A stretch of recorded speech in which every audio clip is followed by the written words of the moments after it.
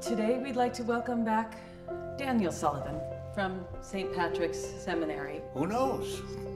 Maybe he'd even be back to stay. Family's important. I don't want to screw this up. I'm getting ordained in May.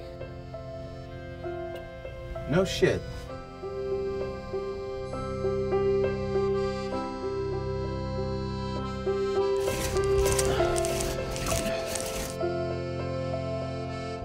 Say cheese.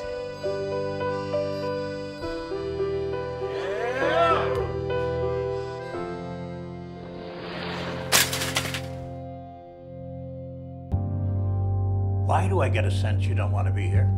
It's just hard for a clergyman to be cut off from his family, isn't it? The seminary saved my life. No, the seminary saved you from living your life. You're the one who ran away, so don't come in here with your dick hanging out. Stop talking!